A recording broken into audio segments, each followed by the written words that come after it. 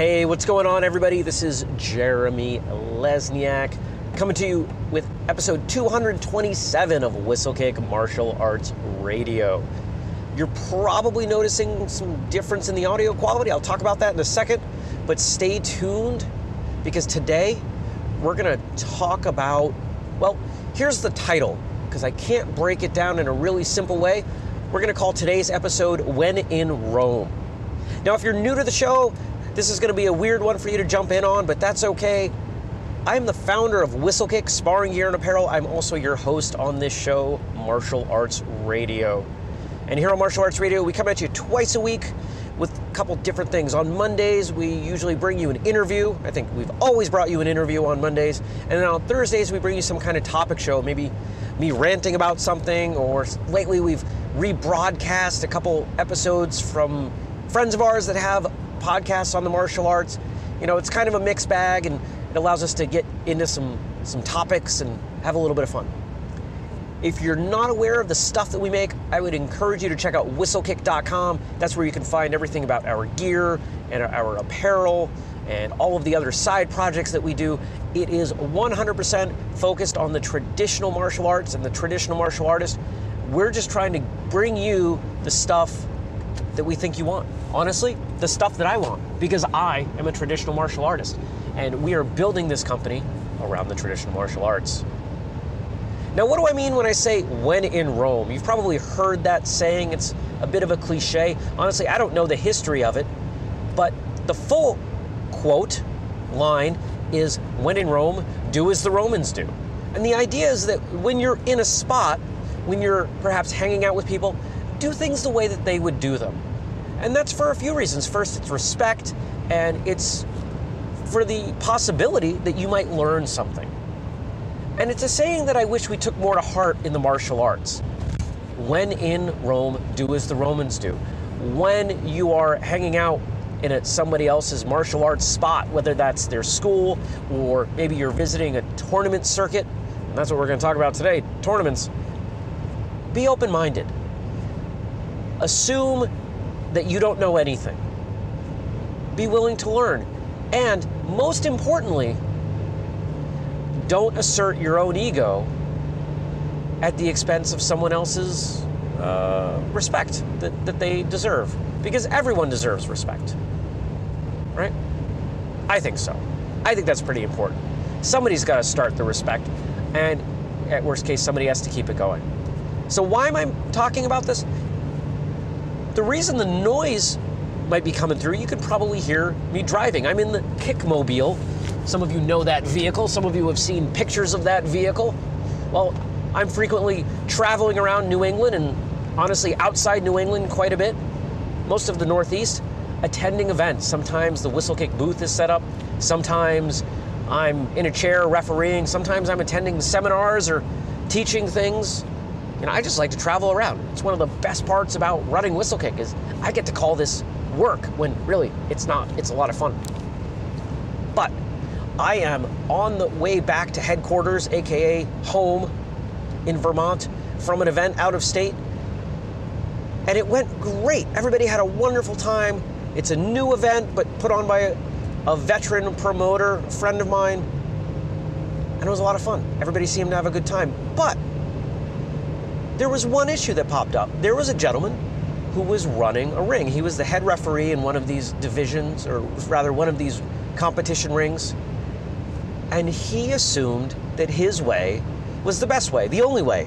And unfortunately, it was counter to what the tournament promoter wanted. Now, this gentleman had decades of experience and deserved some respect, but let's be honest, he was there to serve the wider community, the folks that were there to compete. And the promoter had a vision for his event. Now, unfortunately, we're not at a place where tournament referees are paid generally, but hopefully we'll get there at some point. And at the very least, if you're going to step in, if you're going to put on a bib or a shirt or your martial arts uniform and sit yourself in a chair and referee, you owe it to the attendees and the spectators, and most importantly, as far as I'm concerned, the promoter and their staff to maintain their vision. because you don't know the other moving parts. You're one person. You're one person in a ring. And to know everything that's going on, that's one person. That's the promoter. That's the person overseeing the event. Maybe it's an arbitrator if it's not the promoter. But the point is, this gentleman totally threw out what was asked of him because he felt he was entitled to do that because of his experience. And because of that, some things didn't go right. They were rectified, but there were some unhappy people, some sad children, some confused parents, some grumpy other people. We don't have to talk about the why or the specifics, really. It doesn't matter. But the point is, this guy, it wasn't his spot. He wasn't in his Rome. He was visiting. He was an outsider. And his arrogance, because unfortunately this didn't come from ignorance. I heard enough stuff that this was conscious. He decided that he knew better. And in the end, he didn't. And what he did had an impact, a negative impact on others. So what's the lesson to learn here? The lesson, because I hope that every time I get on the microphone and I talk to you all, that there's some benefit that comes from it. Hopefully, at the very least, it's entertaining, but more importantly, I hope that I make you think.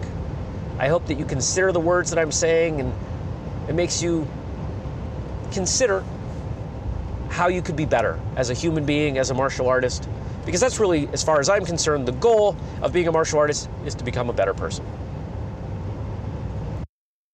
Visiting someone, whether it's in a martial arts context or not, take note of what they're doing. Operate the way they are. If you're in their home and they flush the toilet every time they use the bathroom, you should flush the toilet every time they use the bathroom. If they don't, you should not. Maybe not the most politically correct or classy example, but it's one that I see happen all the time. Oh, people are so stuck to those habits. It is a respect thing. And if people are doing things differently than you, try to find a respectful way to find out why. Hey, I might be wrong, but I see that you're doing this and I do that. I would love to know why you do it differently than I do. Would you be willing to share that with me? Educate me. Most people are going to oblige. Be willing to learn, be willing to open yourself up, and even if you completely disagree, if it's not your spot, swallow your pride, or be willing to let things fall a little bit, and honor the wishes of the people that you're around. That's all for today. I want to thank you for listening. This is probably a short one. I don't know. I wasn't even looking at a clock. I just figured I would ramble. Hopefully the audio quality is decent. I'm about to pull off the highway and get some fuel because I'm still a long way from home. I hope you all have a great day, a great week, a great weekend. Whenever you're listening to this, whatever it is, I hope you're having a good time. If you want to check out what we've got going on, whistlekick.com. If you want the show notes to this or any other episode, that's whistlekickmartialartsradio.com. I'd love to hear from you. Why don't you go ahead, email me, jeremy@whistlekick.com, or you can find us on social media. We are at Whistlekick in every spot that you could possibly imagine.